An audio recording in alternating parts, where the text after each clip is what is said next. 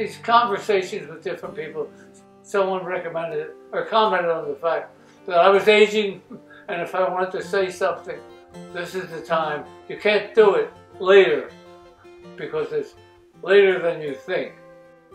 And so, of course, I was offered the most encouragement by my family, by Mary Lou and Joe and Tommy. Of course, two women, the two Virginias, Virginia Quinlan and Virginia Nuchel, have been a great influence and a delight of my life. They offered me encouragement.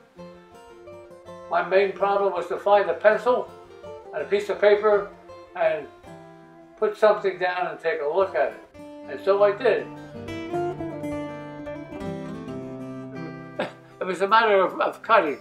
25 of them didn't make the cut. And we had Edgar Allan Poe and Emerson. He had to eliminate 5 guys, you know. They're always eliminating 5. That was the problem. It wasn't the problem of looking for material. It's like anything else that you enjoyed. You have to eliminate something.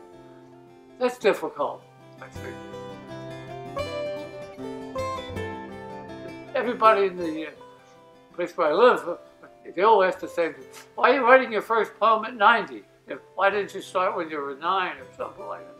And I told them I couldn't do it because I didn't have a pencil. If you don't have a pencil, you can't do anything.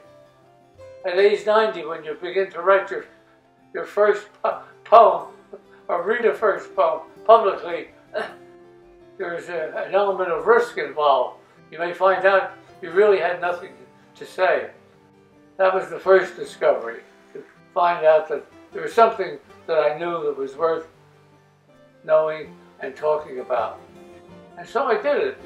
And it was a challenging task, but exciting and interesting. And I enjoyed it. And I hope you do too. And that's my story. The end.